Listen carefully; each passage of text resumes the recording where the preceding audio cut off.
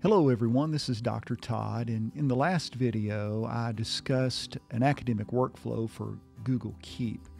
I want to kind of continue along that line of thinking and reasoning, and I want to remind you of a couple of the key things that I brought up in that video. The first is that remember we need to, instead of complaining about the functionality of the application, we need to adapt our workflow to match the functionality of the application. Then we can get the truest sense of how well this works, the application works for us.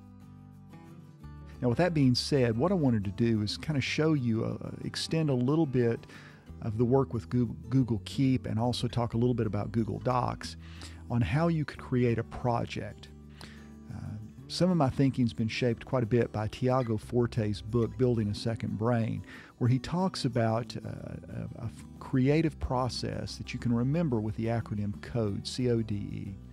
C stands for collect, O stands for organize, D stands for distill, and E stands for express. And if you think about it, whatever you're creating, you do ultimately have the goal of expressing it in some way, shape, or form.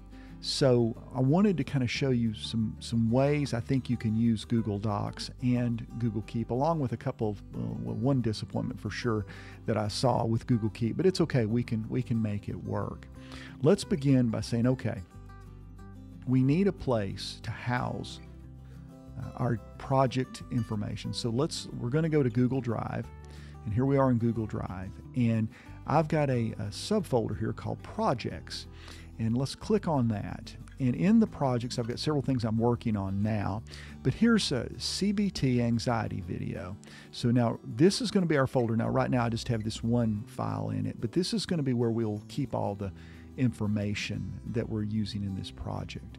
And so let's go over to Google Keep. Now, one of the things I learned, if you'll recall from the last video, is you bring all of your information in through Google Keep by, like, if you're reading Kindle, and in that video I'll show you where you can split your screen and you can take your notes. Google Keep is excellent for capturing the first part of Forte's process. It's very good for capturing notes. So here you'll see, other than the shopping list I have here for home, you'll see all of these notes that I've taken from different sources on this anxiety project. Now I've gone ahead and I have created a tag or a label called CBT Anxiety Video. Now remember, tags or labels in Google Keep are temporary, or they should be, because Google Keep limits you to only 50 of them. So if you think you're going to structure everything with labels, you'll be mistaken, or you'll be disappointed because you're going to run out of labels. So what I do is I use those for temporary bookmarking to where I can find things. Now, another thing I've done here, and this was the disappointment that I discovered, is, and this is going to come into the organize in a second, but with Google Keep, typically you can have all your stuff here on the desktop. You can have all these multiple projects, you can color code them, all those kind of things. And then you can go over here to, let's say, well, I can even look in the archive. Look at all these files that I've got in the archive. Well, the problem is, and the archive doesn't delete anything, it just puts it off your desk space, so you, like a filing cabinet, so you can go back to it. But if we go back here to notes, what I've had to do, because it will work better with the workflow, so I've had to archive everything I'm actively working on except this project. What I'd hoped to do is just simply go over here to this label, and there's all the notes as well. But here's the issue. In Google Keep, if you are in a labeled section, you cannot move any of the notes around. You can't organize them at all. So what I've done is I've moved everything I'm not currently working on to the archive temporarily. Now I can move them back in a little bit. It's real easy to do. But this way, let's say for whatever reason, I want control insert. Here's how I think about this. Back in the old school days, I would go to the library with 3x5 index cards, and I would be working on, let's say, a theology paper, and I would read all these different sources, and actually there were 4x6 index cards I used, and I would read all these sources, and then I would put the bibliography information on them, everything, the quotes and all that, and the page numbers.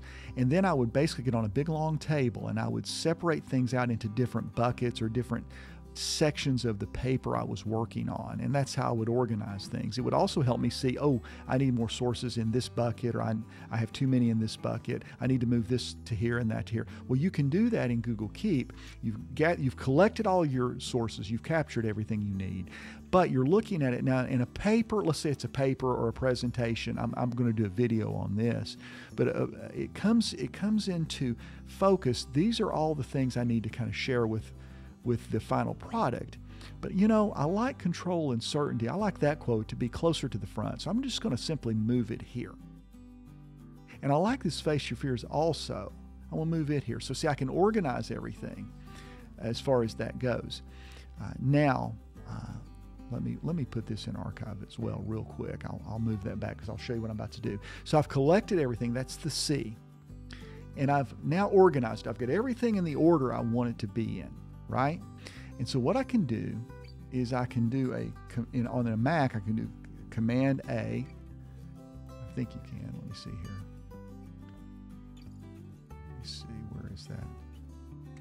There we go. Oops. Command A. It will select all of them. Okay, it would be Control A, I think, if you're using Windows or probably a Chromebook. And then here you go to the three dots and it says Copy to Google Docs. Now what this is going to do is it's going to create, down here you see this Copy to Google Docs. Now I'm not going to open it here. Let's go back to Google Drive. If we go down here, well, Google Keep document. Look at what I've got. I've got all of my notes in order.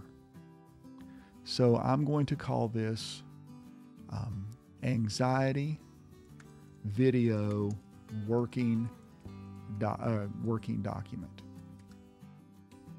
Now, what I want to do is, so then what I can do, so now I've captured everything and I've organized. So I've got all the information is now in a Google Doc that I can work.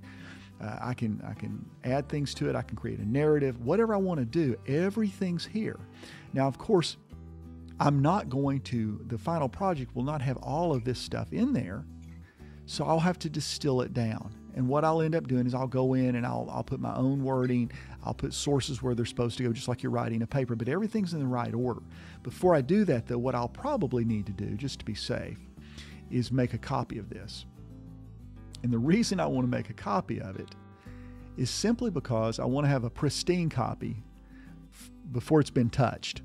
So I go back to my anxiety working video. So I'm working on it. Let's go back to Google Drive real quick though.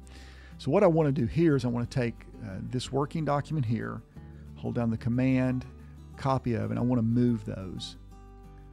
Move to. I want to move it into my projects.